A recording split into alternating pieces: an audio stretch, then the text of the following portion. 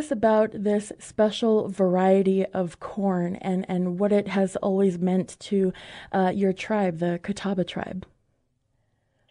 Oh, whoa, yeah. So this is a beautiful variety of corn. It's a type of flour corn, and unlike other tribes, we don't have stories about where the corn came from. So we know it came from trading with other tribes, right?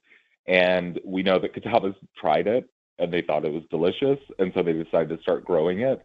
And in the act of growing it, whatever variety they had gotten, or in reality varieties probably, they got from other tribes, they started growing, and over thousands of years, it became this just beautiful, resilient, vigorous variety of corn that has sustained our people all the way up until the termination era in the middle of the 1900s.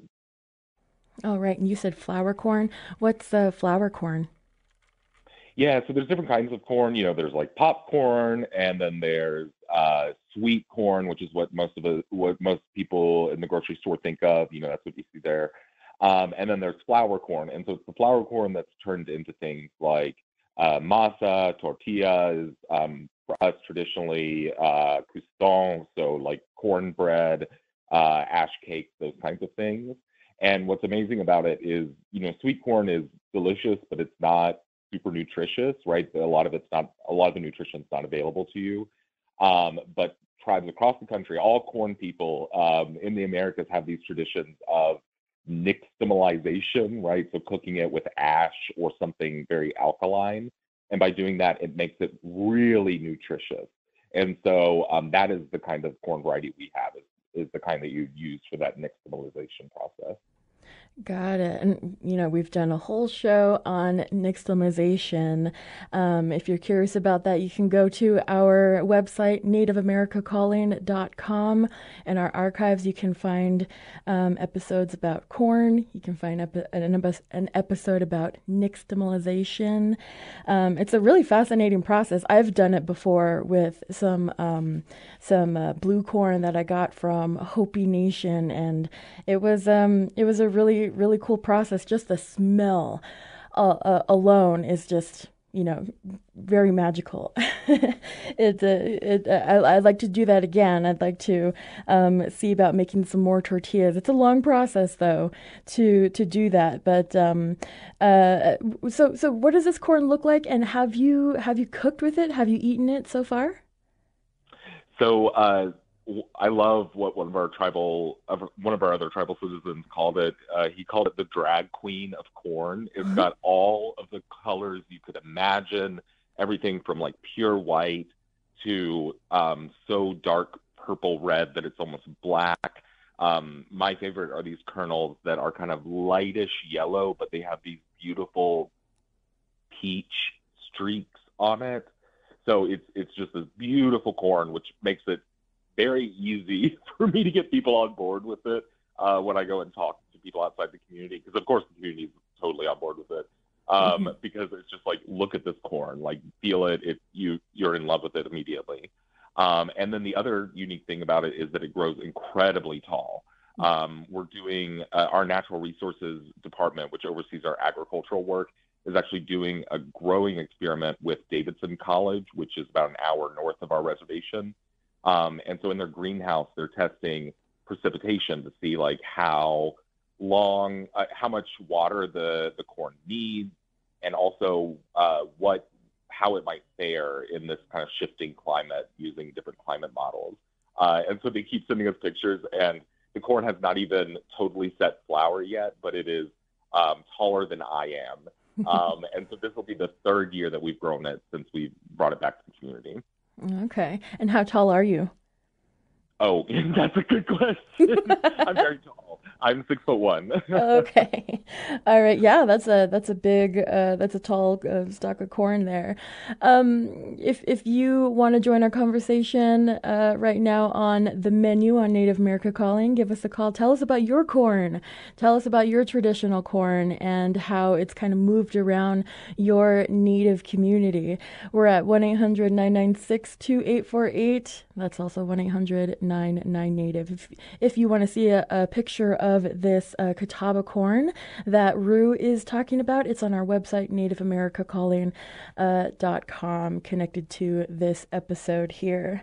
So Rue, let's go back just a little bit and tell us how this corn got maybe separated, if that's the right word, separated from the community. Yeah, absolutely.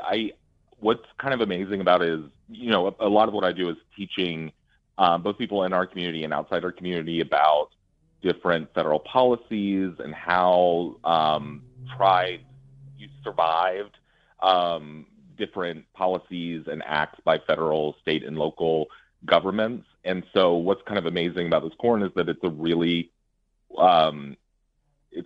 really exemplary of that kind of history. And what I mean is that this corn stayed with our community through the 1700s, which was the period in which there was massive settler encroachment.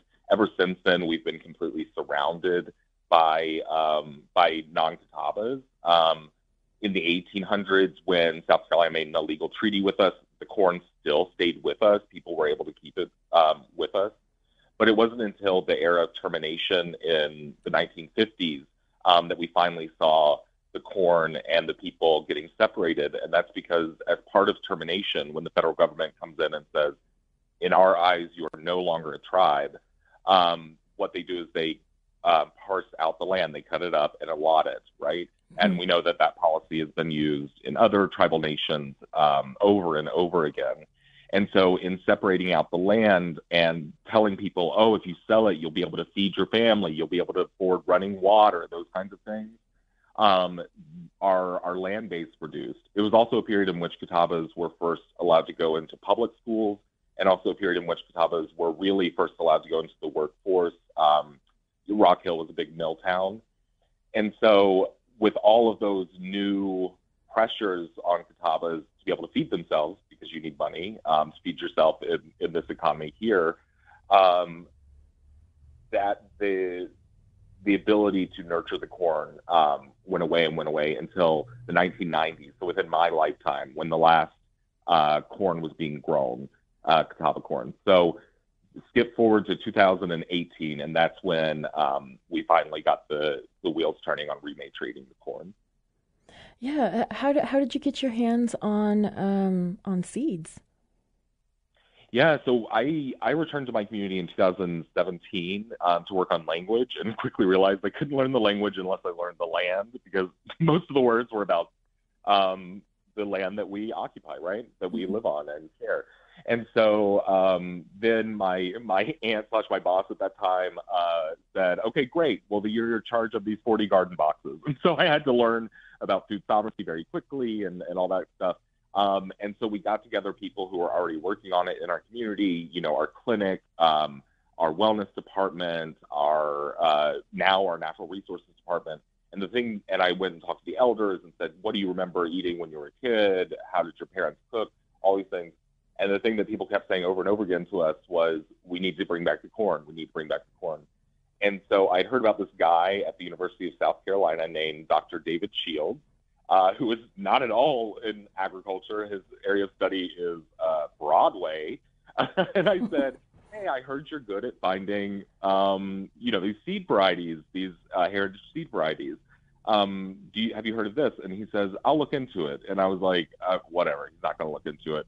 But 3 months later, he gets back to me and he says, oh, I think I found it. And so the North Carolina Extension Office was growing out some of their heritage seed varieties to just test them out and then, bulk up the seed that they had. And so they were just doing kind of a explanation of it. And when he saw the corn, he saw that it had the same number of rows as the cobs that we find in our archaeological sites going back thousands of years. He saw that it matched the same kind of historical descriptions that we have of the corn. And then when you look at the story of how North Carolina Extension Office got it, they got it from this family, the Leal family in Hickory, North Carolina. And when they gave it to the North Carolina Extension Office, they said, we got it from the Indians. And we were the only Indians in that area at that time. So we feel pretty confident that this is a relative of the last corn that was grown in Catawba.